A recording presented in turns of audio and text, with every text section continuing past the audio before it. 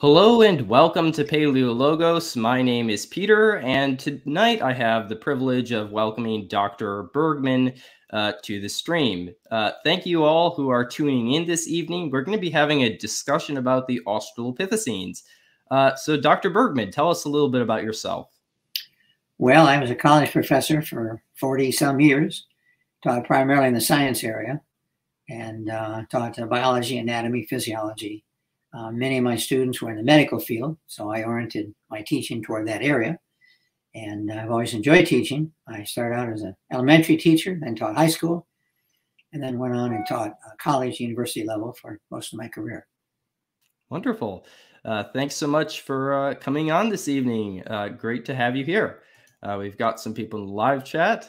Hello there. Thanks for tuning in this evening.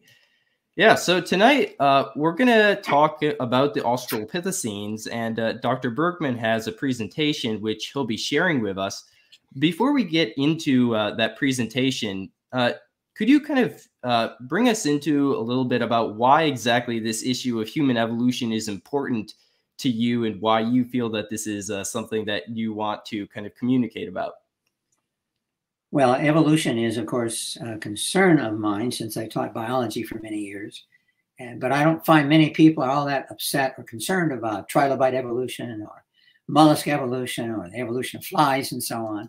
The main concern really is the evolution of humans. That's what we're concerned about. And so therefore, I've focused on other areas, but I always come back to the idea of humans evolving. And I've done a lot of reading about that, and especially since I taught psychology courses as well. I, of course, covered Neanderthals and other individuals. Taught anthropology, I should mention as well. And, of course, there's chapters on the different ape men that we look at today. And so, therefore, it's a interesting concern. And again, I have done a book on fossil forensics, which covers general areas like plants and mammals and so on. But my more greater interest, of course, is fossil evidence for humans. Did we evolve? Sure, yeah. So Dr. Bergman has a book which he's a co-author on, Apes as Ancestors, which we'll be discussing perhaps a little bit this evening. So you should check that out if you're interested in learning more about Dr. Bergman's views on the Australopithecines and also human evolution in general. So generally, kind of from a biblical standpoint, do you think that human evolution is compatible with the Bible? And if not, can you kind of provide us with your reasoning for why exactly you don't think it is? Well, the basis of Christianity is Adam and Eve were created by God, and Adam sinned, Eve sinned, and as a result, sin entered into the world. And as a result, Christ's sacrifice was to atone for that sin. If you take out Adam and Eve, then inherited sin concept is gone, and Christ's sacrifice is gone as well. So a critical part of the, I get a cough drop here, I start talking. But anyways, a critical part of the Christian message is creation of man and the Genesis fall, and as a result, the atonement of Christ. So therefore, Christianity, Genesis to Revelation, basically the theme is the fall of man and the regeneration through the sacrifice of Christ. Accepting that, of course, will allow us to be forgiven for the sins that we inherit. It's hard to be perfect when your parents are not perfect. And so once sin entered into the world, then we all inherit that. And as a result, we are all imperfect, and therefore we all sin. Even the best of us, of course, sin. And so that is it's why human evolution is so important. We need to establish Adam and Eve were real people that lived, and really sin entered by their behavior. Yeah, I think it's certainly very problematic to try to interpret, the only death that happened through the fall as spiritual death. And really, that's very hard to fit into the Bible when we have instances, for example, after the flood, God gives Noah and his family warrant to eat meat. Well, why did God give them the warrant to eat meat if, death, and they'd been preying on animals all before up to that point, right? What significance does that even have if that is all, somehow metaphorical, or if, death had already been going on, or if humans had already been, eating animals, or there's biblical passages really have a hard time lining up with a view like that, I think. When I was working on my second doctorate, I did a study, had a population course. I did a study of the human population. And to get the data that we have from what we know about population increases goes back pretty much to Adam. And so if you go back thousands or more years, you end up with a much larger population, and the data we have just doesn't show that. It's a lot of data basically on the population of Rome and Greece and other societies that existed back then. And you had fairly small numbers. Rome, I think, at the largest was not much more than 2 million people. And so therefore you go back to Adam, and it fits nicely. I did this for a secular class, working with a professor who was a population expert. That's what he taught, and that's what he did. And he said, yeah, it does. It goes back to two people, back to Adam and Eve, although he didn't accept that creation worldview. He was an evolutionist. But on the other hand, he said, well, we don't know how we figure this out, but on the other hand, you've done this data, and therefore you go back to two people about 6,000 years ago. He felt there must have been a bottleneck. So we had huge numbers of population before that. And basically a catastrophic event caused elimination of most of the human population. And therefore we get the data we got because of that bottleneck. So that's how he explained it. But I just went back to as far as we could go and looked at that. Yeah. But he was nice to work with, and he understood where I was coming from, and realized that, yeah, you've got a good point here. So tonight we wanted to kind of talk about the Australopithecines specifically, because they're a very important kind of subject for this whole topic of human evolution, right? Because they are believed to be basically the immediate ancestors of the genus Homo. And, possibly Paranthropus is, a sister clade to Homo, but these Australopithecus type creatures factor very large in kind of an evolutionary explanation of exactly how humans arose. So you can open your presentation if you'd like to get into that now. Okay. But that's kind of our goal tonight for everyone listening. Someone says, looking forward to learning. Thank you for having Dr. Bergman on tonight. Well, it's my pleasure to have him. All right. I will share your presentation on the screen. There we go. There it is. You can just click out of that screen share, and you can click hide there, and we should be all set. Okay. Well, all I see is the PowerPoint, which is okay. As long as what you see is okay, then we're doing well. Yeah, we can go ahead. Yep. Okay. Genesis 1:27. So God created man in his own image. In the image of God created he him, male and female. He created he them. From the King James Bible, and that pretty clear that indeed Genesis requires creation of Adam and Eve, male and female. And to deal with that, I did this book called Apes as Ancestors. I edited it, and actually I had several other authors. Peter was in, Dr. Tompkins and Daniel Vital was, we worked together on this, but so it took a long time, and we did our research. In the Christian world today, this is being debated. Here's a Christianity Today article, and the search for the historical Adam. And basically they talked about there are many theologians who believe that there was no historical physical Adam, but basically it's a symbol for the first man, or it's a spiritual first Adam, etc. And so they talked about this debate. And so I went to Baylor University when we were talking about this, and I thought their evidence is pretty shallow. And that's one thing that motivated me to look indeed at the evidence for human evolution. And when you look at differences between church teachings, we find that some churches basically accept evolution as a fact, and 81% of Buddhists, 80% of Hindus, 77% of Jews, unaffiliated 72%, 58% of Catholics. We go down to mainline Protestant, about half accept evolution as the explanation for the origin of man, and a Muslim, less than half, Syriacal Black Protestant, only 38%, Evangelical Protestant, 24%, Mormon, 22%, and Jehovah's Witnesses, only 8%. So 92% of Jehovah's Witnesses accept that the creation account, Genesis, is the best explanation for the origin of man. And looking at some of these drawings done by artists, it's interesting that a lot of these are based on, and this is just one of many examples, a lot of these are based on what are actually living animals or people today. And the first one you can see very much looks like an ape. Second one is still very apish, but very human.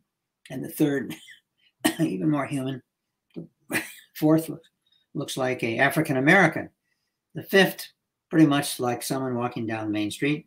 And the sixth is supposed to be a Caucasian. And so this is an illustration of some of the racism that we see in the drawings.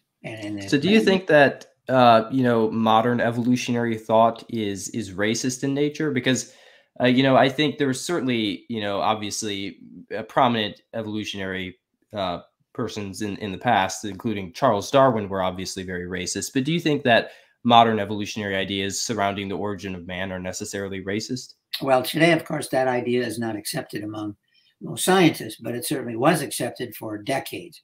I collect old textbooks. I have hundreds of old biology books, and it's blatant. The racism in many of these books was obvious and blatant in the text as well as in the words. Certainly. That is the history which many biologists now are coming to accept and try to deal with. But nonetheless, they say, yeah, it was true in the past, but it's not true today. Mm-hmm. Yeah. So that's okay. These are mannequins that are drawn from the bones of Lucy. And we can see, number one, from these pictures, how different they are. They are, one here looks pretty much like a guy you would meet at a football game. And the second one looks like Lucy, a female. Some look like males, some look like females. So talking about that, one thing which I kind of noticed in your text was kind of a discussion of the sclera, the eye coloring of the Australopithecines. And you pointed out that a lot of times Australopithecines are reconstructed with having a white sclera similar to humans. And you were arguing kind of that is some of an evolutionary bias. Can you kind of tell us a little bit about that?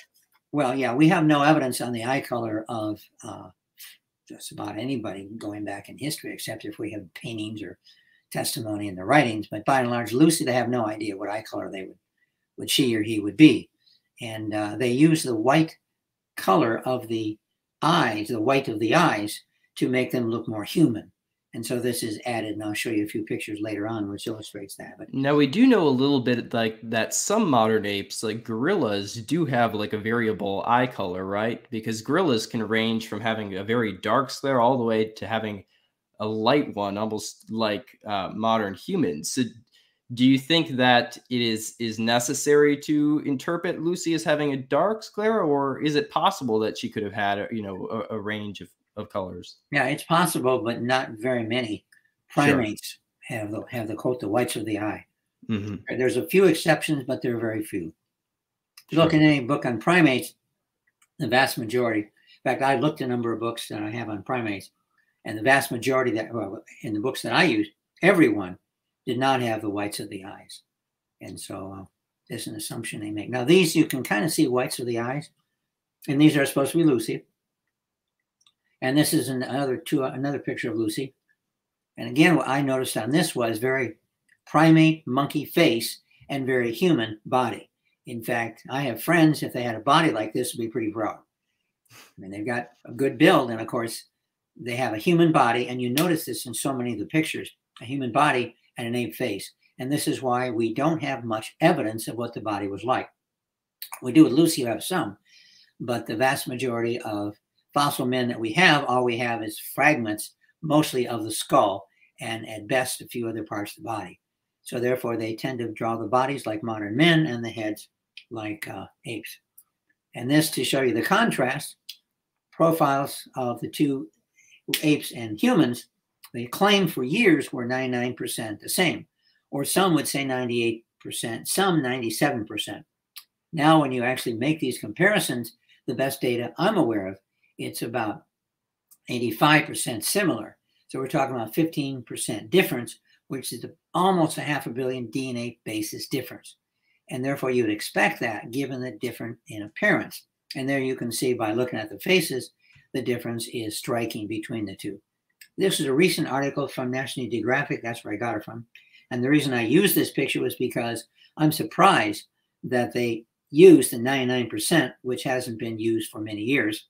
And we've known studies. They vary, of course, depends on how you do the analysis, but we've known that the difference is far greater than that for a decade.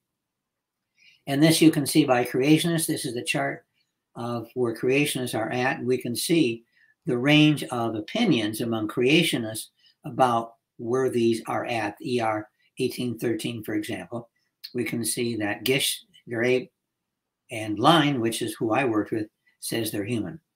And this shows you the difference in conclusions. And this is partially because all we have in most cases is bone fragments.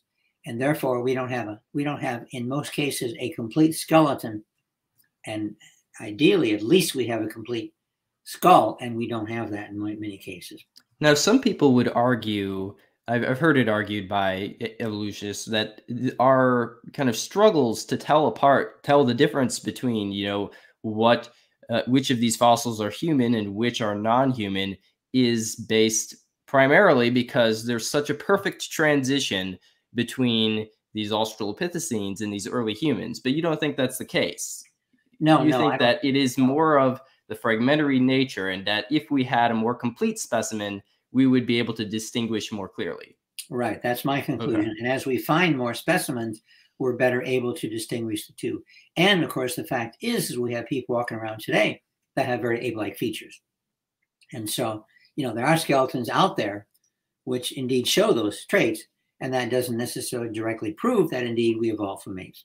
There are other evidence that we use. But of course, the main one is, of course, the skeletons, and especially the skulls. Lucy, one of the most famous. There are probably hundreds of mannequins of Lucy in museums throughout the world. And this is commonly touted as the beginnings of mankind.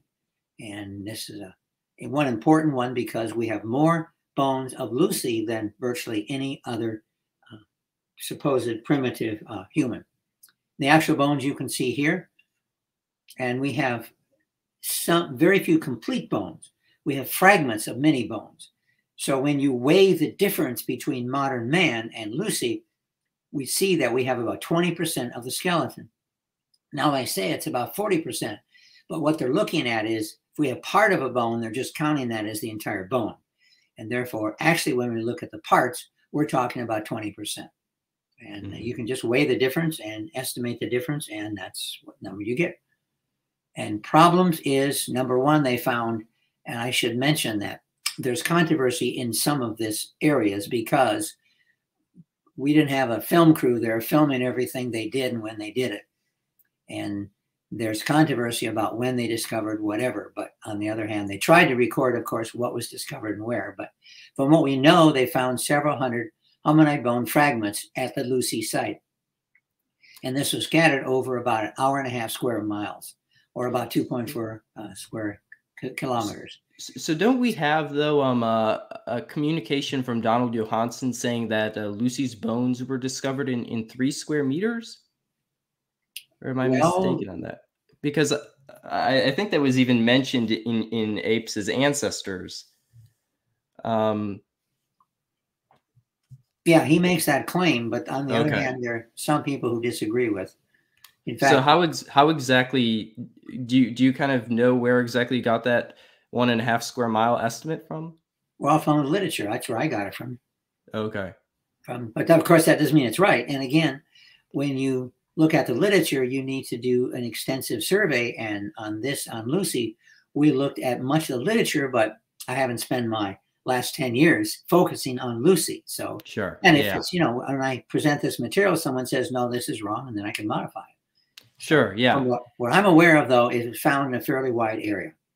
Yeah. So I understand that they sieved an area of gravel, but around the original site, which I understand from communication with Donald Johanson was 3 square meters, but around that location, they sieved quite a bit of gravel. But I'm struggling to understand where exactly that 1.5 square mile estimate would have come from. Okay, maybe I'll check. And you could well be right. And I'm aware of that claim. And then I'm aware of others who say no. What I'm aware of is that the vast majority of the bones were found in this 3 square meter area. But they found other bones away from there. and they assumed that these belonged to Lucy. So maybe a technical difference we're looking at, not really the major difference. But all right. But anyways, yeah. But any information on that, and I find when I go out and present this material, every now and then someone says, "Hey, if you're wrong about this," and then I can correct it. Certainly don't claim infallibility in what I say, and so feedback when you go out and lecture on this stuff is really helpful, really important, because I retune my presentations. But on the other hand, it has come the other way as well, where I've made statements and they said, no, that's not quite right. Actually, it's more problematic than you claim. And so it's gone both ways. Anyways, out of 47, and this I'm pretty certain about, 47 of the 207 bones found, most were small fragments or fairly small fragments, and they reconstruct the skeleton according to a belief about the fossil. Notice they had a perception of what the fossil would look like, an ape man, and as a result, it was reconstructed according to that data. And of course, they have to have some conclusion. I mean, they have to have some pre-existing belief. If they believe clearly that Lucy was fully human, the skull, etc., would probably be constructed quite differently. Or if they believe she or he was clearly ape, again, it would probably be put together quite differently. So can you kind of tell us about some of the details? You say there the mandible resembles that of the gorilla. Can you kind of give us some of the details about how exactly the mandible is similar to a gorilla rather than human? When you compare the mandible with the gorillas, you find out it resembles, not that it's exactly like it, but, sure. But again, the mandible, I think I have a picture here somewhere. But there you can see the mandible. And that's what those who have studied it concluded it resembles that of a gorilla. And so therefore, and here you can see the bones in a ape present quite well. They fit in quite well. And they also fit quite well into a human. And so that's what they're trying to show with this, that indeed, given the bones, you can construct somewhat reasonably an ape as well as a human. So speaking about limb proportions, this is kind of interesting. This is where kind of the recent discovery of Littlefoot comes in, right? Because Littlefoot is the most complete Australopithecus skeleton ever found, where we have like the complete limb bones that, you know, we don't really have to, you know, care so much about gaps in them. And from Littlefoot, you know, what we know is that they had a longer leg than their arms. So do you think there's reasoning then to extrapolate that similar creatures, that another species of Australopithecus would also kind of follow that same trajectory as having similar limb proportions? Oh, yeah, sure. And this is kind of misleading when you look at these pictures because, again, Lucy was about what, 3.5 feet tall. 3.5 feet tall. And so therefore, the man they showed here looks like he's 6 feet tall and not 3 feet tall. So you're right that indeed, if these were better proportion, you would get details that look different. And so, yeah, that's a good point. And I think Lucy now would be the second most complete skeleton they found. Right. Yeah. Littlefoot is very interesting because of how much we have preserved there. And then we also have the articulation, right? The partial articulation, at least, of like the hand bones with the arm, but all of the parts within a rock in situ altogether, right? And so that's pretty important, given that Lucy was a surface find, right? And so, but now with Littlefoot, we have a much more complete skeleton and we have it in situ and partially articulated, which really is problematic for those who want to say, you know, that the Australopithecines are completely chimeric, right? That they're a mixture completely of human and ape bones. No, we do recognize that there is some type of genera of Australopithecus because of finds like Littlefoot. Okay. Yeah, that's a good point. And there's so many finds. I mean, we selected the ones to cover in my book, the ones that are most prominent, which means they got the most publicity, not necessarily the best finds or not necessarily all the finds that are out there. The concern we had, though, was the number of pages. And the publisher said, you know, this is a mammoth book. And so we had about, 800 pages. And that's why they had it, instead of the normal book size, they had it 8.5 by 11, the larger size. So they had fewer pages, and that would lower the cost. So those things. So we have one question coming in here. Bread of Life says, I'm confused. I thought we had a lot of complete Australopithecines. How many complete ones do we have? Isn't one enough to know what the body looked like? Well, the conclusions they come to from the Australopithecines are from many, many different finds. And so up to recently, the most complete find was Lucy, and Lucy is the most well known. And so, yeah, that's a good point. We have a lot of information. We have a number of different skeletons. So we have Littlefoot, we have Lucy, we also have a skeleton called Katanumu, although there's some debate about exactly which species that belongs to. We also have a juvenile called Salam. We have several different postcranial skeletons from a site called Sterkfontein in South Africa. So we have a variety of different skeletons from the Australopithecines. Now, we don't have any complete ones, if you're saying complete by having every single bone in the body, but we have a sampling of a lot of different parts from different individuals, and also individuals that do contain the parts together as well. Yeah, that's true. Like with Neanderthals, we have a complete skeleton based on many, many skeletons found in various parts of the world. And they've been able to put that together and get a good idea of very, very close to what indeed Neanderthals look like, based on the many skeletons that they were able to assemble.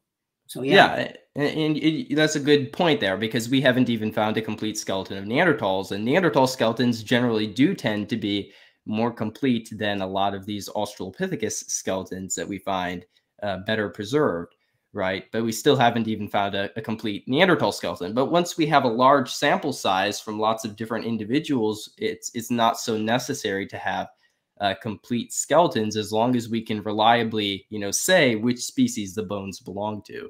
Yeah, that's true. Now, Littlefoot, I can't remember the percent of the skeleton they found for Littlefoot was what? It's at least 90%, I'm pretty sure. 90%? It's around there, I think. I'd have to look it up, but we're missing some of the hand bones from the right hand, and we're missing a lot of the toe bones. But other than that, it's pretty complete. Okay. So it's quite a gap between the completeness of Littlefoot and Lucy. Correct. Yeah, Littlefoot is way more complete than Lucy is. Yeah. And not just that just we have more bones, it's also that the bones that we have from Littlefoot are better preserved than those from Lucy as well, that we have more of the parts of the bone and not just fragments of it. Yeah, that's true. Okay, Laetoli footprints. I covered this briefly. They found some ancient hominin footprints in Laetoli, which of course is in Tanzania. And the feeling was they belonged to Lucy, or at least Lucy's type, I should say, Australopithecus afarensis. And they're dated by evolutionists to be, and of course these datings vary because you can't date footprints. You have to date the material around it. And you have to use other methods to try to figure out when the footprints were made. But some estimates say these footprints are close to 500,000 years older than Lucy. So there's obviously some debate in the secular community about this, right? Because you have Russell Tuttle, who is doing the very early work on the Laetoli footprints, and then you have some other scientists who have done some more recent excavations and kind of analyses as well. So more recent analyses have shown there to be, a statistically significant difference between the Laetoli footprints and human footprints. So do you think that that those studies are actually picking up on real morphological differences there, or do you think that the Laetoli footprints should be attributed to humans? Well, from what we know about them, and I have comparisons here, you can see a human foot and a primate feet. Actually, primate don't have 2 hands and 2 feet. They have 4 hands. And that's useful because they climb trees. And they can climb trees really well because they have 4 grasping hands to allow them to climb trees. But of course, humans don't have that, so the foot is quite different. So when we look at it, and you can see the difference there, and that is one of the best examples of the footprint, which looks more like a human than a non-human. So one thing which I've seen picked up on by some authors is, for example, that gap there between the first toe and the second, or really the big toe and your second toe. And some papers have argued that the Australopithecines did have a toe that was in line with the other toe. A big toe that was in line with the other toes. What do you kind of think of those arguments?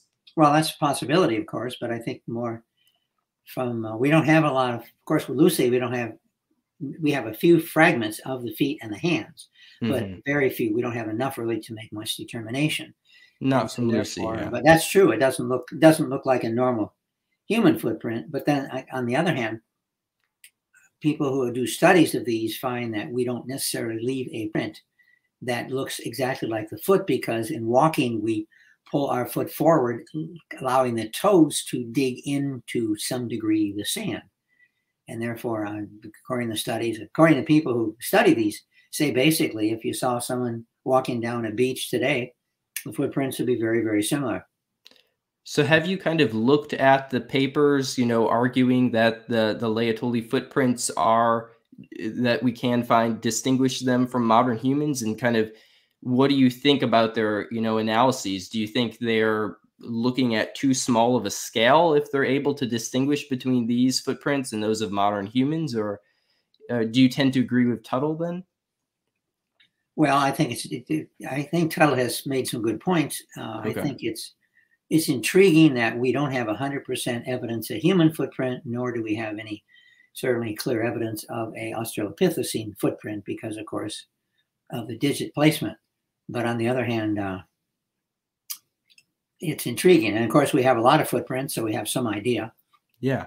And Later, what was interesting to me, right, is that we also have bones of Lucy's species, Australopithecus afarensis, at this same site, Laetoli, preserved in I believe, either in the same beds or possibly slightly beneath the Laetoli footprints as well in this same locale.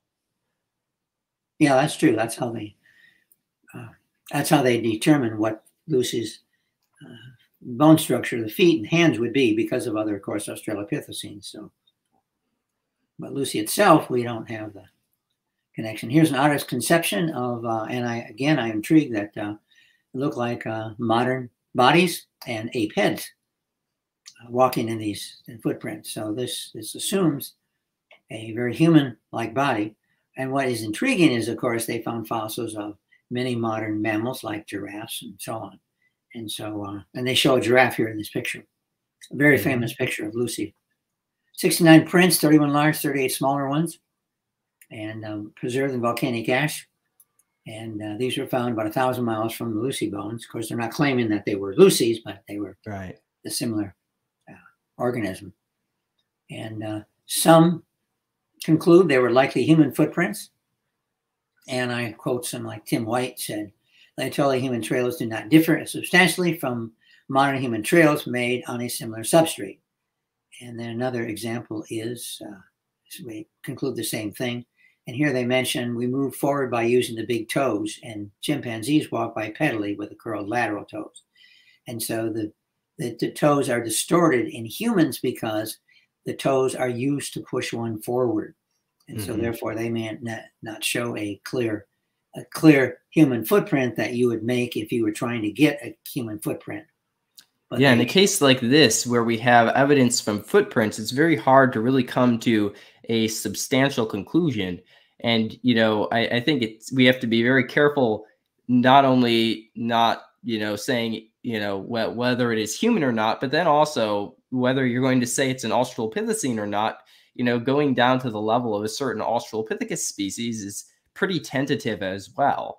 So I think, it's best to remain, very open to something like this, open to possibilities, because when we have evidence like this that just isn't very, substantive, it's can be difficult to interpret. And when we have creatures whose feet look pretty similar, it can be hard to distinguish between them.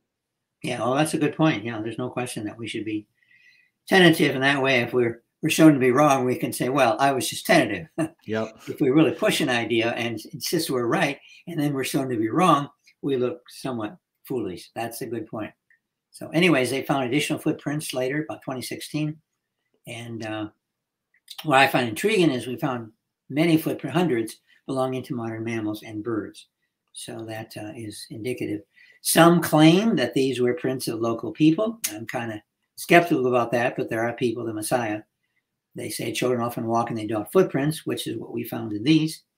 And they claim that indeed these footprints were done by the tribe in that area. Now, And you can see, have you seen the paper that came out in 2021 about those new footprints? Let's see, was it from Site G at Laetoli? okay, no, I haven't. Okay, so there was a new paper that came out. So originally, when they were first working on the Laetoli footprints, before they'd found like the famous Site S trail, I believe it is, Mhm. they had found a trail called Site G, but they weren't certain whether it was created by a bipedal animal or not, and they thought it might have been a bear.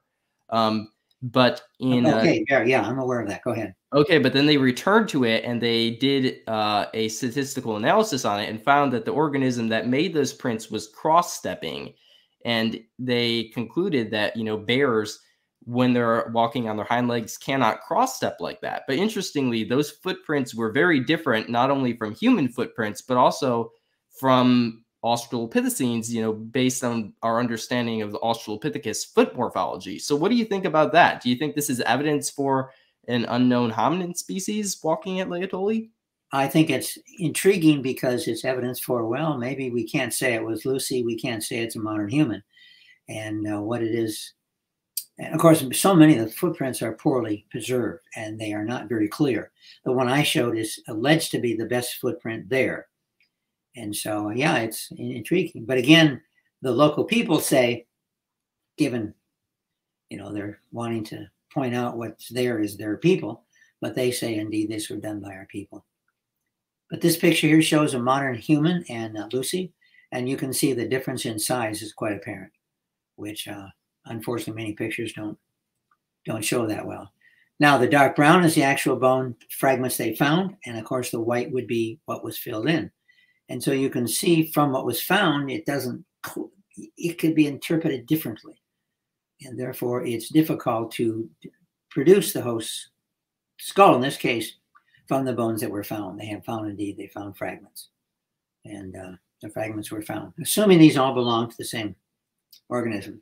Artist interpretation, there are many, many examples, and these are a few of how they interpret very differently the bones that were found, showing again how important the interpretation is in drawing these pictures.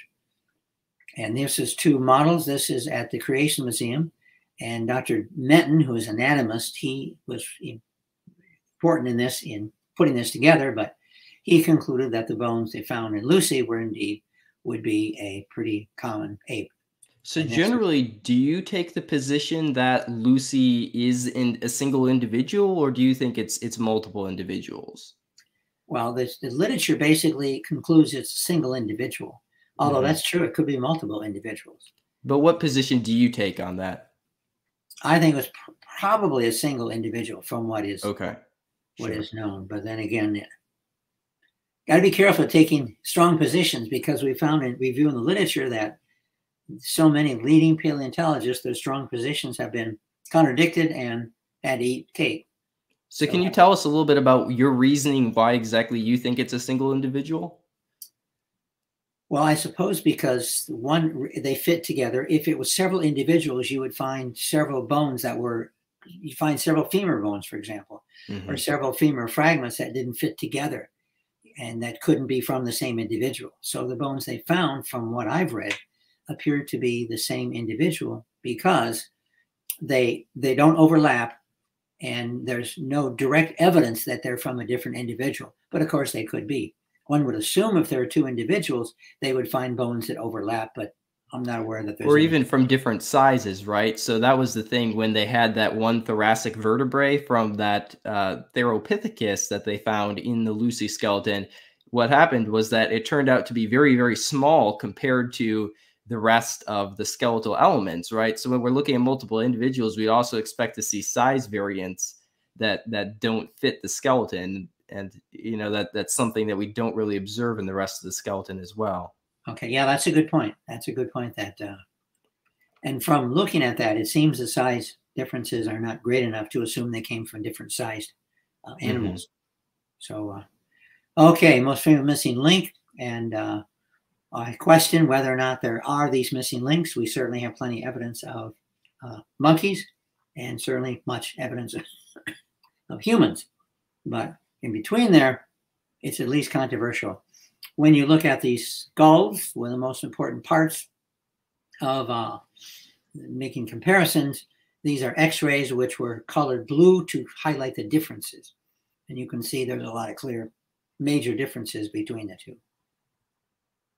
And then when you look at drawings, you can see primates, Homo sapiens, the drawings they make look somewhat like Australopithecus is in between primates and another primate. So would you argue that taxonomically the Australopithecines aren't primates, or? Oh, no, I'm sorry. Okay. I should say the word primate isn't very useful. I took this from another website, but what would you, given, or I'm not sure what this is supposed to be, but okay, they're trying to represent a typical primate, sure, non-Australopithecus primate, but a typical sure, primate that's around today.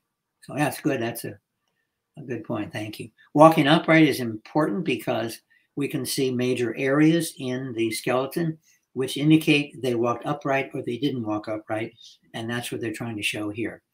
It's critical, and at least many feel it's critical to prove human evolution, is because most evolutionists, or many at least, believe that walking upright is a critical change from the monkey primate stance and the human stance. So what position do you take on this? Do you say the Australopithecines are quadrupedal or bipedal? Where do you kind of go with that? Well, I feel that the evidence slightly favors the idea that they were not bipedal. Okay. Can you kind of talk about exactly how you deal with the various, arguments that might be placed forward to say they are bipedal? So, like, based on Lucy's pelvis, for example. Okay, well, I'll show a few pictures here. Okay, you can see that one major difference is, of course, the position of the spinal cord and how it goes into the occipital, below the occipital area of the skull. And this, you can see, these pictures are pretty clear. Better are the foramen magnum slots in the orangutan, male gorilla, female gorilla, and chimp and human. So we can see there's quite a dramatic difference here. And this is in anatomy books, which they use to teach the difference. And you can see that the occipital part of the human, there's no evidence of the foramen magnum. And then we can see, turning them on the side so that you can see the bottom, you can see, again, a difference, quite a difference. Not to say that there's nothing in between the human on the far right and the skeleton next to him, which would be the chimp. On the other hand, the average differences are pretty clear from what they claim. So do you think that basically that the foramen magnum is a good indicator of whether or not a creature is walking bipedally? It's certainly one common indicator used, although there are several.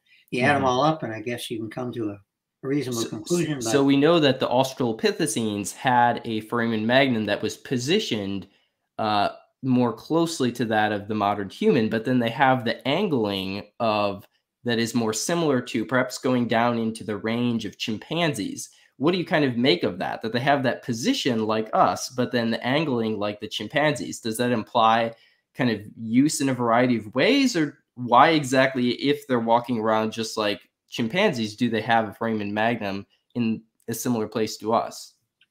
Well, that's a good question. And from what I've looked at, the research indicates that there was certainly animals out there that had traits in between the two. And this is one trait which may indeed would support the evolution of humans from a more primitive primate. But on the other hand, you try to look at 4 or 5 traits, and what I'm looking at now is the human brain size. So I don't think that necessarily has to support an evolutionary view, right? I mean, in your book, you do talk a little bit about, how bipedal hominids don't necessarily mean evolution is true. But from your position then, kind of, so would you argue that chimpanzees are like related to the Australopithecines? Well, yeah, that's one argument. Okay. I think the problem with Australopithecines is that, again, we have so many fragments. Okay. And they're put together with a bias, which you're trying to show something in between a chimp, in this case, and a human. Sure. Yeah, I'd be very tentative about placing a link between, living apes and the Australopithecines about whether or not they're related either. So do you think there is an alternate explanation for why exactly these Australopithecines have a foramen magnum like this if they aren't walking bipedally? Oh, there's several explanations which people looked at. One is disease, one is it's an abnormality, and there are a number of, the problem is, well, not really a problem, but the fact is that any animal you look at, you see enormous variety. And a dog's, of course, a good example. You have the dog kind, and as far as we know, they all came from the wolf. And yet, boy, you compare different dogs and you have huge differences. You compare the skeletons and you have huge differences. And you know they're all dogs because you know where this skeleton came from.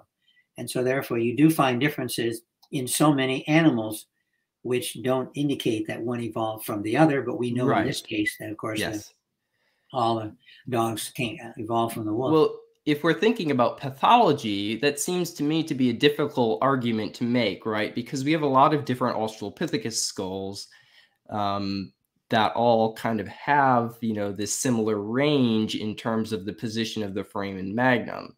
So that seems kind of difficult to label that as pathology, right? If that's that consistent across this population. Doesn't that seem kind of problematic? Well, yeah, that would be. And so therefore you would conclude indeed that it's more likely just a variation in the chimp kind, as you see many other variations. So we do know, though, that like chimpanzees, for example, they do have this specific range, and Australopithecines have this specific range. So if this is a functional thing, that we would tend to think then that this has some sort of functional significance for locomotion. But do you think that is the case? Yeah, that could well be, because of course there are a few chimps that do walk upright normally. It's rare, and but indeed there are a few. And so yeah, this doesn't prove they're in between, the fact that they walk upright. Well, I mean, there's a difference there, right? We might say between like habitual and, temporary bipedalism, I suppose, right? In the case of the Australopithecines, if we have this morphology that seems to be indicative of bipedalism, then that would seem to be that they are specifically adapted to that, right? Right. Mm-hmm. Okay. And I understand it's not uncommon to train chimps and others to walk upright for considerable distances. And so they can be trained when you train them when they're young enough to walk up like humans. And of course, many of these chimps were in movies, played certain parts, and would try to be as human as possible. Of course, that's the comedy comes from, and the intrigueness comes from their training to look and act somewhat like humans.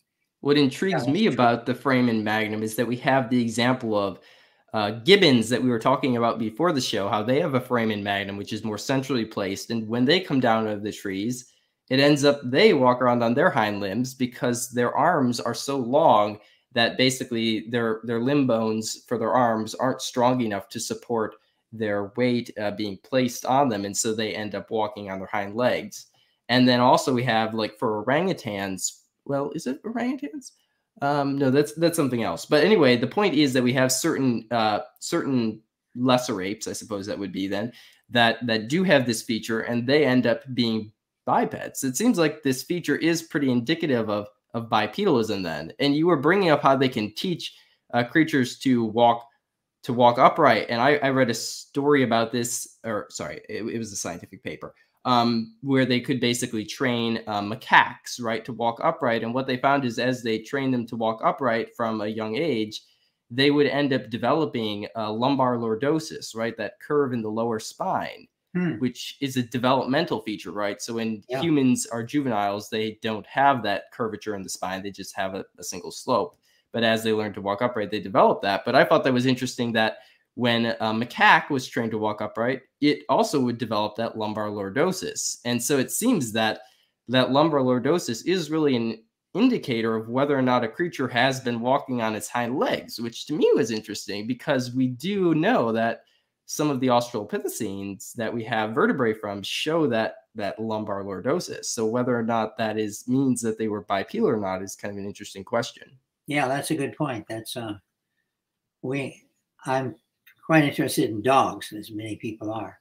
It's amazing what they've trained dogs to be able to do.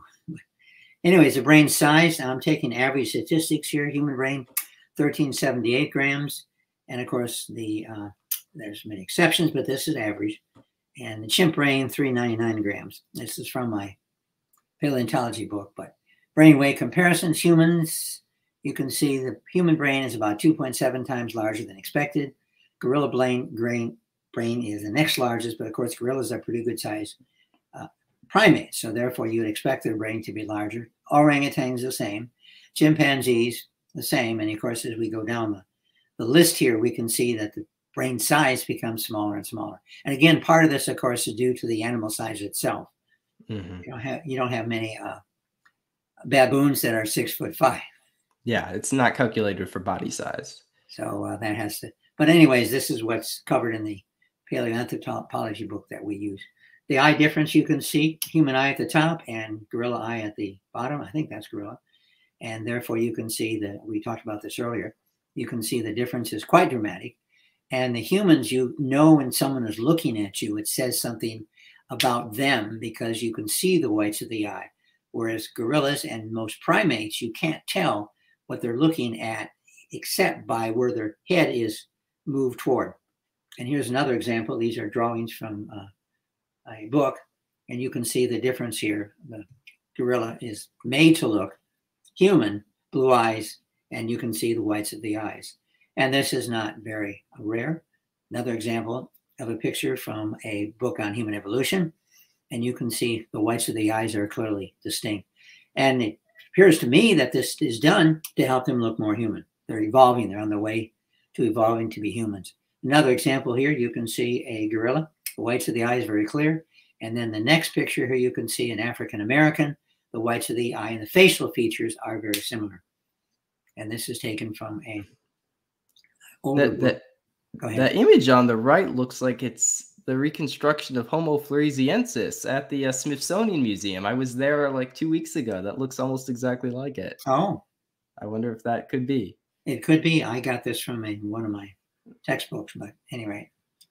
And there you can see walking upright. We talked about before, the walking on 4 legs. You have long hips, flat iliac blades, designed for walking on all fours. This is the most comfortable position. And you can see here, we talked about earlier, the long arms they have. Arms are, what, 1/3 as long as the legs, which is a comparison.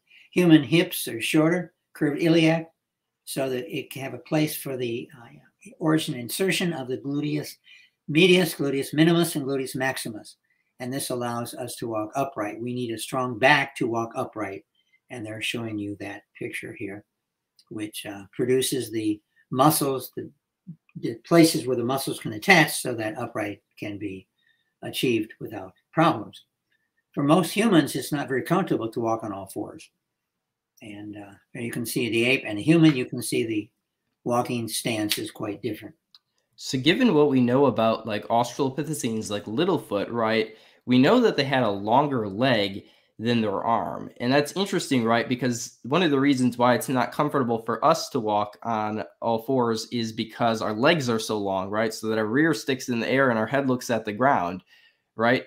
Do you think that Littlefoot's limb proportions would have ended up with, if he had tried walking on all fours, that he would have found that uncomfortable as well because his legs were longer than his arms, just like ours?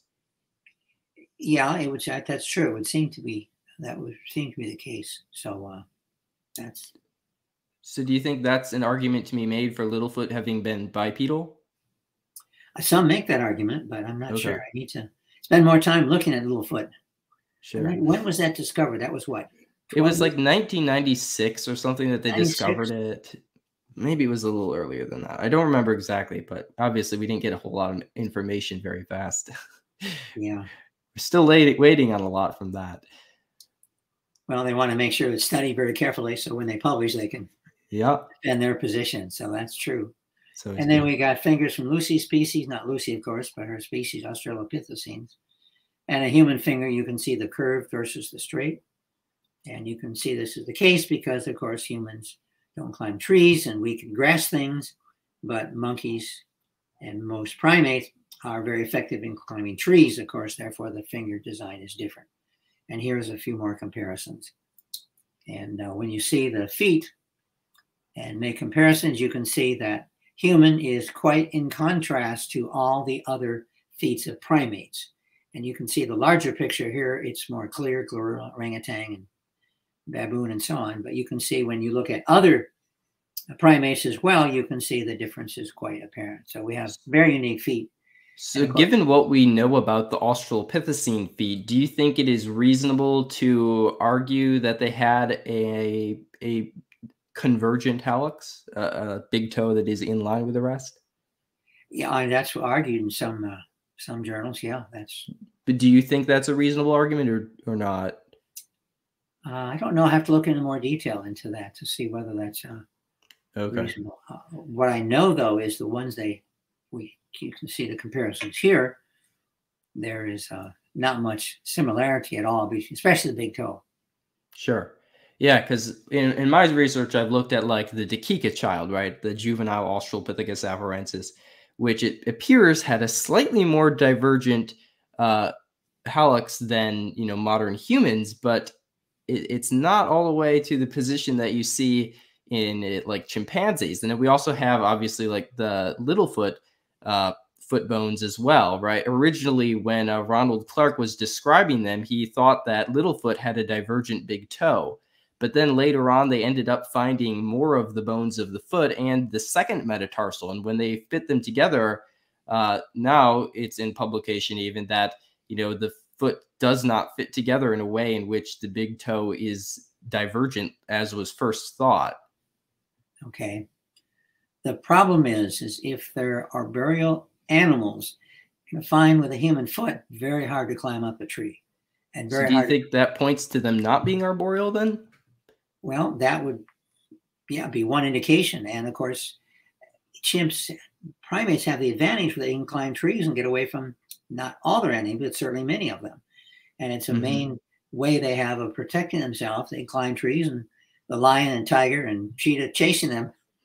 That's it. That's the end of the chase.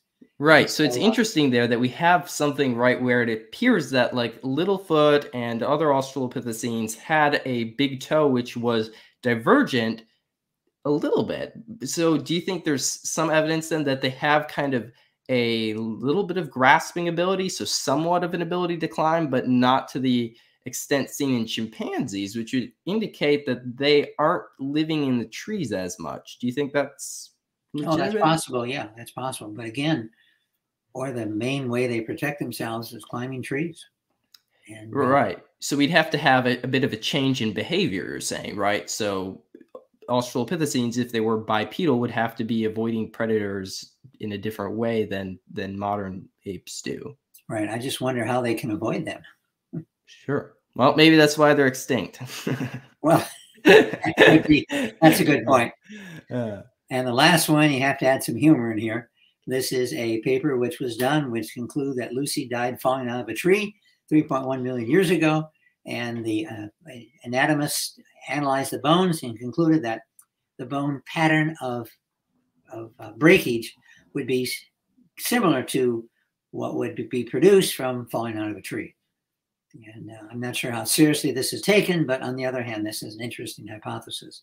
In fact, I think there was a surgeon who looked at the bone structure. Now, this, of course, would indicate that all the bones were found in a very small area, which is what we talked about earlier. So I'm not sure what you think of this, but obviously there's a bit of disagreement, so I don't really know that there's a way to take a very definitive stance on this, right? Because Donald Johanson has come out against this hypothesis, right? So I really don't know that we could really know, especially out of a tree, right? I mean, she could have fallen off a cliff for all we know. I don't know. Yeah. Yeah. Well, I think most paleoanthropologists have come out against this theory. Yeah. But I think it's intriguing, and some people have felt, it looks like the bone they found is a result of a fall. Certainly possible, I think. Yeah. It's possible. So I just find that intriguing that it is taken seriously by some researchers. So sure, yeah. Anyways, that's the end of my PowerPoint. Yeah, I had a couple of things I wanted to share with you, maybe get your thoughts on here. Let me pull up some slides I had. Let's see. There we go. This is what I was talking about the Dakika child. This is from that De Silva paper that was originally describing this foot. And I found this really interesting because you can see there they're looking at the angle of the facet of the metatarsal, right, where it would join to the medial cuneiform bone, right, which would kind of determine the angling at which it stuck off. And what I found interesting here is that this Dakika child, based on this facet curvature, is falling kind of intermediate here between gorillas and Homo in terms of that curvature, which to me indicates that it doesn't have quite as much of a divergent big toe as gorillas. Do you think that's the correct conclusion? From this drawing, yeah, that appears to be the case. Yeah. And then I also this was what I was talking about, how there was that early claim by Clark about the divergence of the hallux, and they said it was appreciably diverged. And then more recently, a number of studies have come out against this, where they found more of the cuneiform bones and in the base of the second metatarsal. And interestingly, they even came to the conclusion here that in some, the hypothesis that STW573 had a divergent hallux has been refuted. And then this one, they compared once again the facet of the, well, this is different, the facet of the medial cuneiform. And they said that it lacks the ability to abduct and grasp like apes. So thinking about that, that seems to definitely be pointing towards Australopithecines not having a divergent big toe. Okay. Do you have thoughts on that? That's what makes paleoanthropology so interesting, because it's not all straight lined one way. The more information we have, the more intriguing it becomes, because indeed we find some cases here like this that seems to be not divergent toe as we expect to find in most apes, apes. Yeah, that's true. It's a good point. So what do you think this means then? So we have the Australopithecines, right? We can tell, I think, that they are distinct from the genus Homo, but in some ways it does seem like they do kind of trend towards us in some ways, right? Including in the divergence of their big toe. So what do you think the implications there are? Why exactly how exactly do we as, young Earth creationists understand this? Is this a successful prediction by evolutionary scientists, or how do you kind of approach that? Well, to me, it illustrates the enormous variety we see in the natural world. And I would expect to see enormous variety in the primate world as well, which we do, but there's more variety than indeed we first believed. And you would expect this because not all primates have survived. They last 6,000 years or so. So a number have become extinct. Many kinds of animals have become extinct. And we would expect the same would be true, of course, among primates as well, especially primates that have hominid or human traits. Yeah. So, yeah, that's a good point.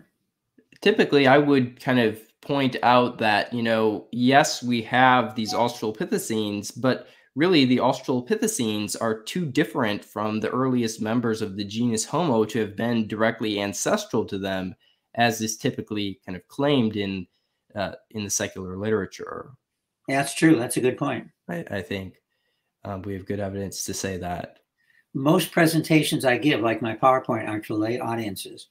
And one complaint I get is that I can't follow it because this is too cerebral. And so you kind of tone it down, dumb it down, as they say in college, but not too much.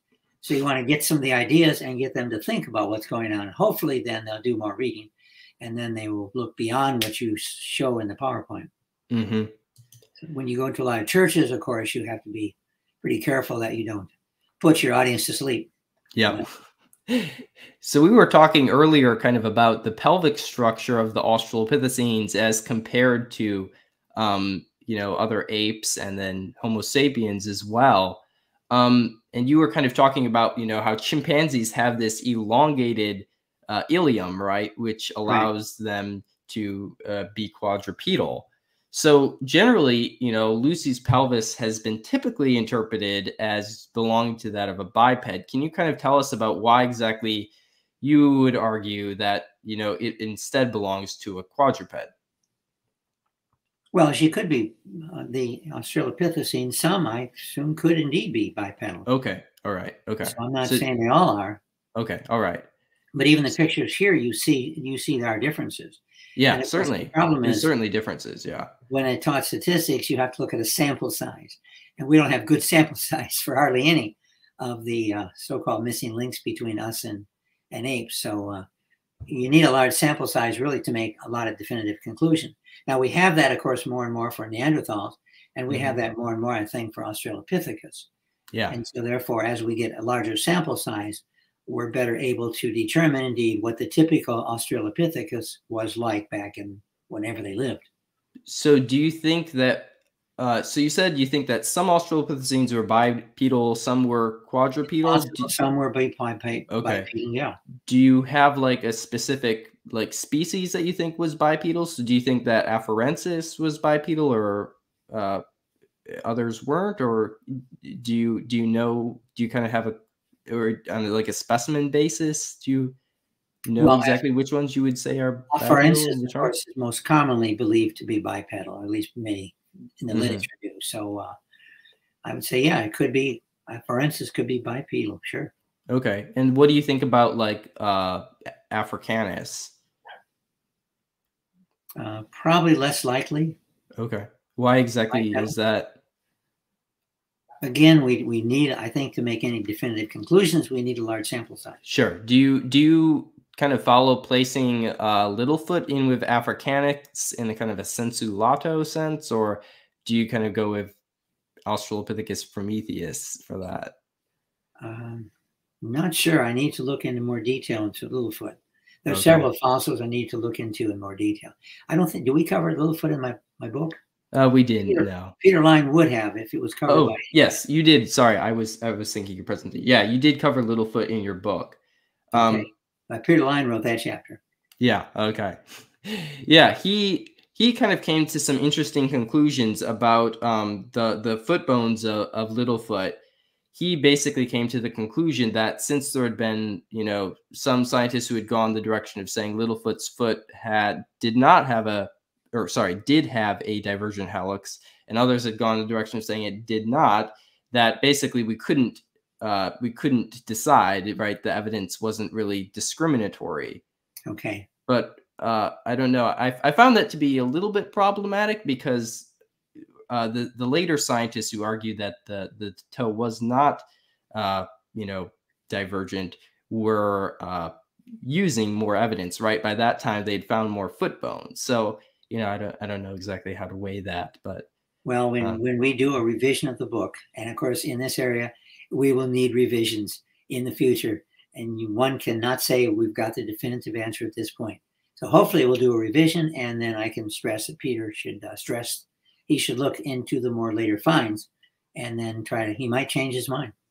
Yeah, I think that's really the important thing here, right? When we're dealing with evidence like this, it's rather fragmentary. It's hard to really, characterize it. We have small sample sizes, as you said. It's important to kind of draw the distinction between our interpretations and the actual evidence, and to make sure that we aren't just imposing what we want to think, right, on the fossils. And it's important, right, to have humility, I think, because I'm certain that I'm wrong on something I've said about the Australopithecines before, and it's kind of inevitable, right, at this stage, as we're still kind of learning about them. My concern is not many creationists really know much at all about this area, period. You know more than most creationists that I've met. And so you're among the top 5% knowledge relative to creationists. So you can meet me at the wall.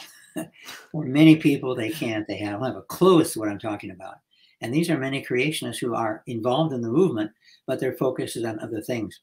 And this is something I've tried to point out, that many creationists focus way too much on things like the flood or the age question.